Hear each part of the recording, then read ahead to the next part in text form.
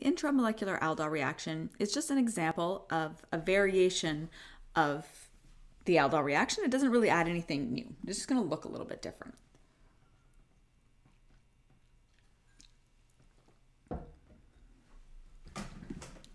So let's walk through the mechanism.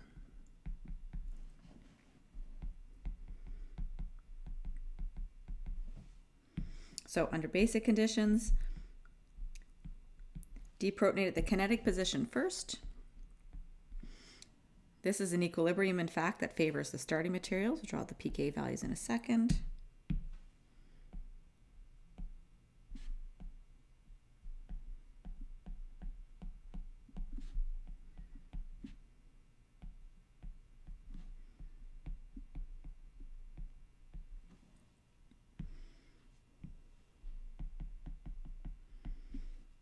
So pK of about 20 versus pK of about 17.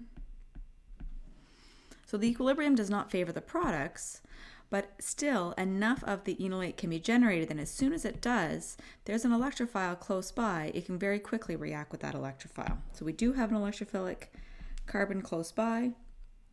As they react, we can count the ring size, remembering that 5 and 6 membered rings are very stable.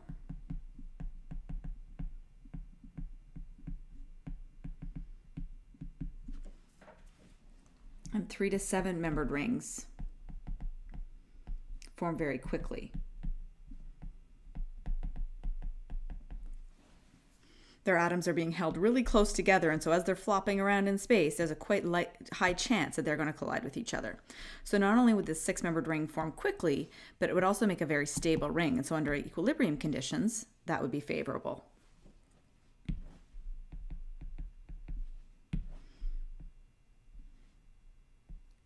So this is the regular aldol reaction mechanism step. So the non-bonding electrons on the oxygen come down, pi bond between the alpha carbon, carbons 1 and 2, reacts with carbon 6, and then the pi electrons on the oxygen go up.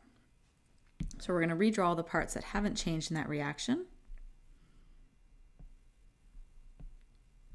So the original 2 6-membered rings are the same. And we know that we're making a 6-membered ring now in the product, all formed of carbon atoms.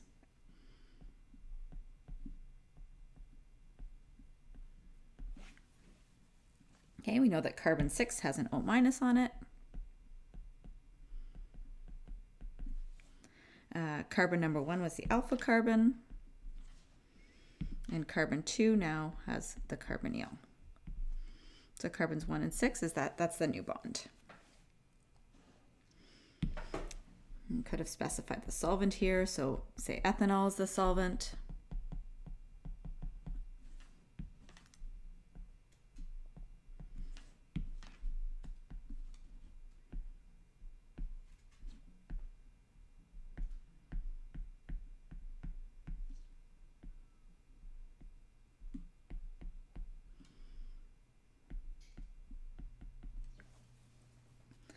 And this is another case that fits the conditions for an elimination or condensation step.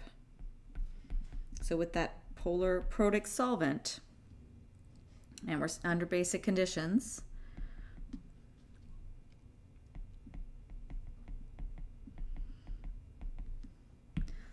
that ethoxide can deprotonate, generating another enolate.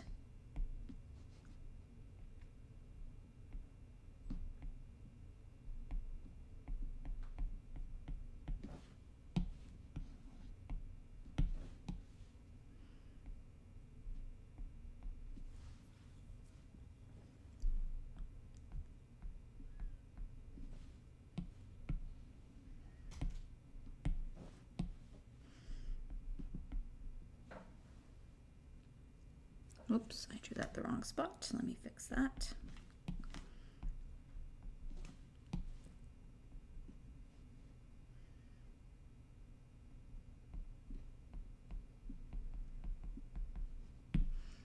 Okay, and then that, whoops, hang on, sorry folks.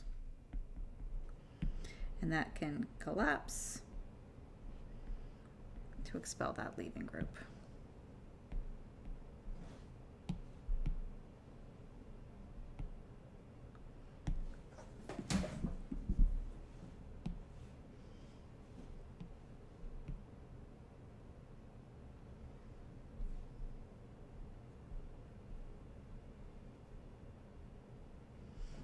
A little bit crowded. Let's see if we can fit it all in here.